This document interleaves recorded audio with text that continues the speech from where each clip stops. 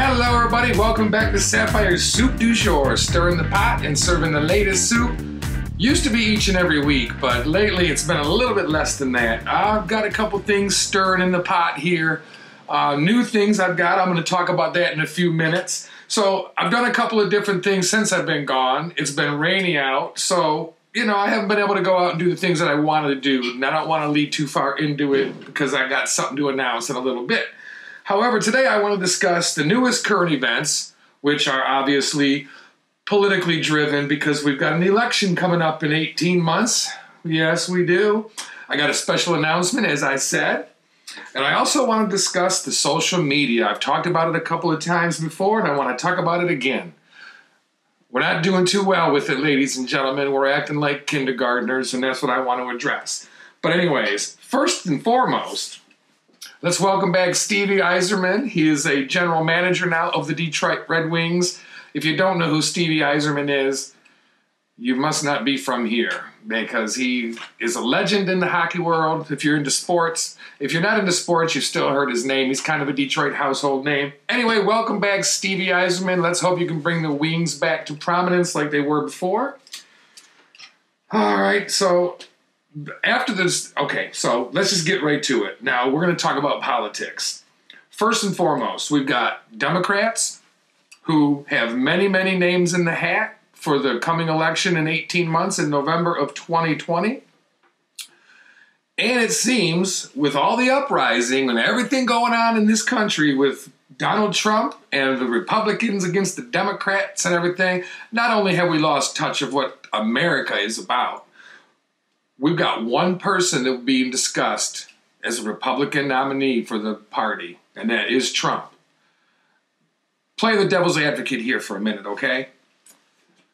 You got Trump, who is apparently the best thing representing the Republicans, and it's up to debate, but it's not up to debate because that's not the issue, whether or not Trump is qualified or not. The issue is Trump's the only one being talked about in the national media for the Republican Party yet. Now, there's many, many nominees putting their name in the hat for the Democratic Party. That makes it confusing for a lot of people. And let's face it, the political climate in this country is starting to become more focused, but it's going to also lead into my other subject about social media and what we're doing with that, because we're not doing the right things, in my opinion, with social media. What we need to be doing is focusing on solutions, not problems. We know the problems we've got. Let's take, for instance, this wall we're talking about. The wall, this thing we're talking about building. The issue is illegal immigration. The issue is drug and sex, human trafficking, sex, humans, and whatever, slavery, whatever they're doing. That is the criminal issue. I know that the political issue is, what about the families running from persecution? Our government is supposed to already handle those cases on a case-by-case basis. If you are truly in imminent danger of your life from your government, the United States has a moral responsibility to address that issue. If you're just trying to get over here, you've got to go through legal immigration. That's the way it is. My opinion, that's the way it is. Now, I just did a Trump little hand thing. Okay, good Lord. That doesn't mean I'm voting for him, everybody. I honestly don't know who I'm voting for because I haven't found a single person to vote for that is worthy of my vote yet. I think I've explained it before what would happen if I became president. I'm fully not qualified. I completely don't know how to become a multimillionaire or a billionaire, so that doesn't put me in the running. I don't use prescription drugs only because I have to. They don't like that because the prescription drugs and insurance companies run this country. That's my opinion. Okay, so let's see. Back to the topic. The election's coming up in 18 months. Who you voting for? You voting for Trump? I salute you. You voting for a Democrat? I salute you. I don't care who you vote for. It's America. I'm not a 12-year-old. I understand people that say I'm not going to be friends with you because you don't agree with my political view. I don't down that. That's fine. I respect that. But guess what? I don't care who you vote for. If you want to vote, vote. If you don't want to vote, don't vote. If you don't vote and want to complain, complain all you want. You're an American citizen. You have that right. That's our freedom. We are constricting and restricting our freedoms on our own by all this cancel culture crap we've got going on. Now, this is off the script completely, but it's part of my problem I've got right now. The N-word. Let's talk about the N-word. I like Comedy Central. It's a television channel. They got a brand new show out called The New N***os. I'm beeping that word out because I don't like it. It's insensitive. It's insightful. It's hateful. It's hurtful. If we're going to be equal, then everybody can say everything. I don't want you to call me no cracker, and I'm not going to call you a bad word either. I don't like it. That is not a way to represent your television show, to say that word. I don't care. It don't even bother me. It doesn't bother me in the least. But it bothers a lot of people. I'm not going to be the stupid one to sit there and be insensitive to a whole group of people, whether they're right or wrong. It's a bad choice, my opinion. Anyway, that was off the script. But that show, y'all need to reconsider that. I love South Park. I love Comedy Central. I love freedom of speech and being able to say what you want. I'm talking to society, not legal. I don't care if it's legal to say. You say it, you're asking for trouble. If I can't go out in the middle of a bar and scream it, then I shouldn't be saying it. Period. End of discussion in my book. I don't care if you want to argue about it. That's fine. We can discuss it. That's just my opinion. The word is hurtful. Kwame, that's the only thing Kwame did good besides graduating from college and becoming the mayor of a city was he killed the N-word. But it's back.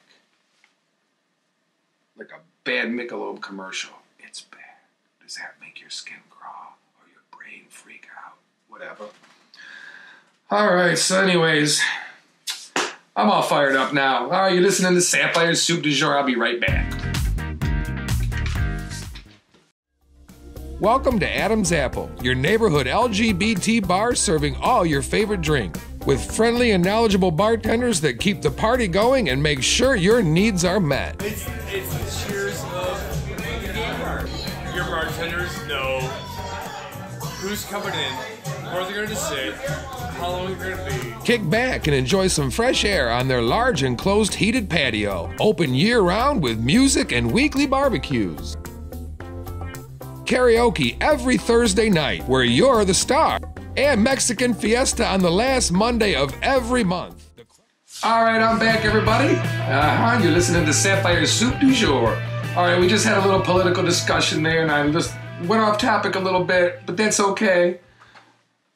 We talked about the upcoming election in 2020. Now I want to share with you another story that I've got.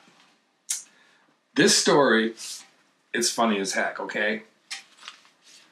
A prominent Miami plastic surgeon known as the Boob God, the Boob God, sues unhappy patients for saggy and flabby reviews online.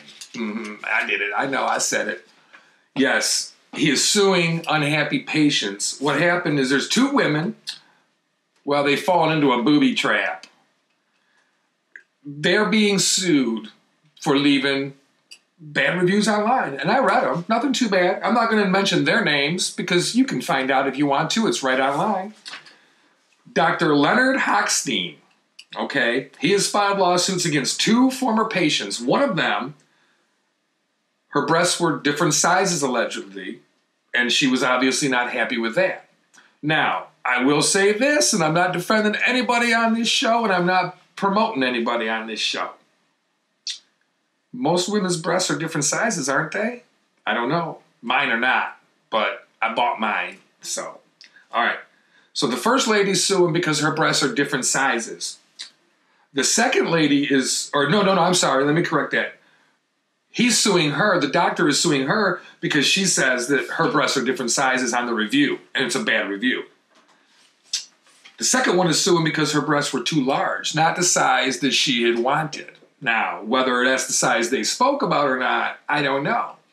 But silicone comes by the ounce. I'm sure it's expensive for the bigger ones. But she's also got bad scarring from it. I guess they're way too big. I've not looked at the pictures or anything. Okay, so in his defense, and this is a quote, he says, and I quote, "My reputation is the most important thing to me. My patients come to me strictly through word of mouth. You want to defend yourself against things that you know did not happen. End quote. Oh. And he also sued another patient of June of 2018.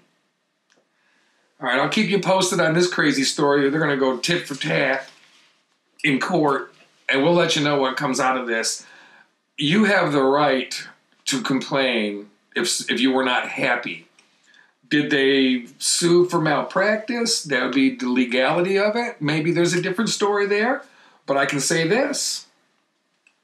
You can give a bad review online. That's just the way it is. If they don't claim anything that's slanderous or libel or anything like that, say what you want. I think that those women are going to win the lawsuit if it goes to court.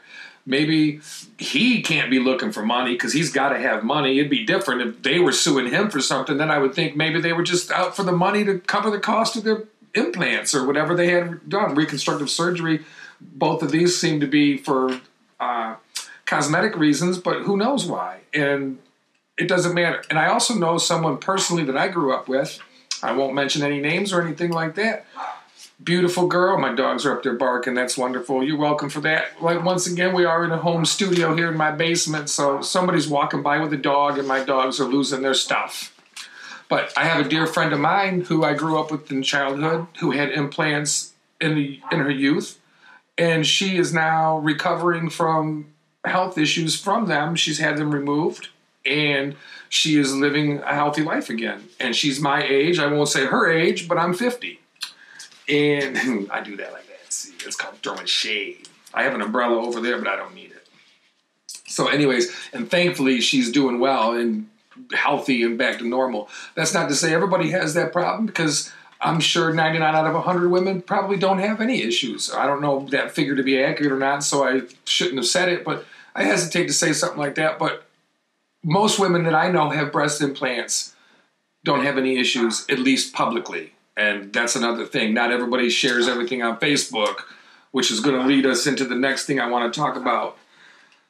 When we come back, I'm going to talk to you guys about social media. We'll be right back. Thank you for watching Sapphire's Soup du Jour. Stirring the pot and serving the latest soup with just a pinch of spice.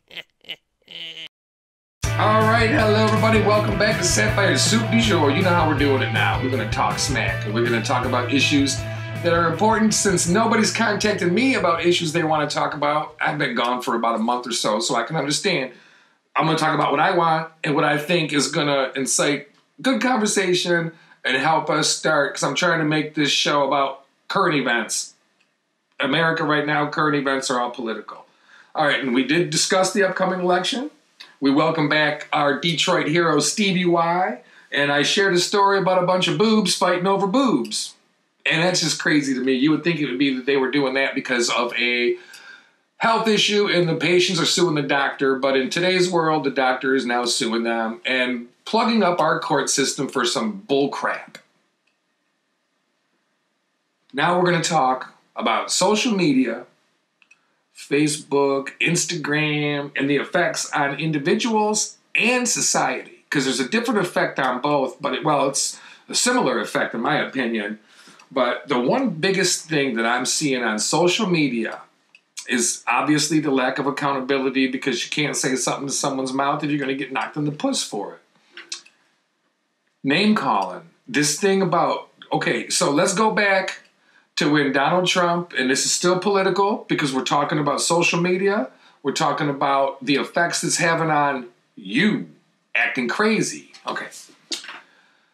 You didn't like the fact that he made fun of somebody who had a physical handicap. We don't like him making fun of heavier women. We don't like him making fun of people considered not attractive. We don't like him making fun of older people, even though he is considered older. But yeah, we're doing the same thing. Mom and Dad should have taught you better than that. Do unto others. That is in the Bible, but it's also a good thing to go by, even if it's not religious.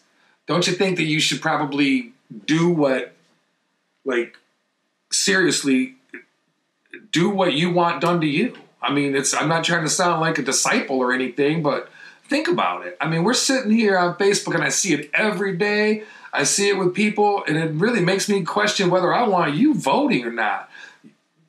Making fun of people because, like, what's the lady that does she's the press secretary, whatever her name is.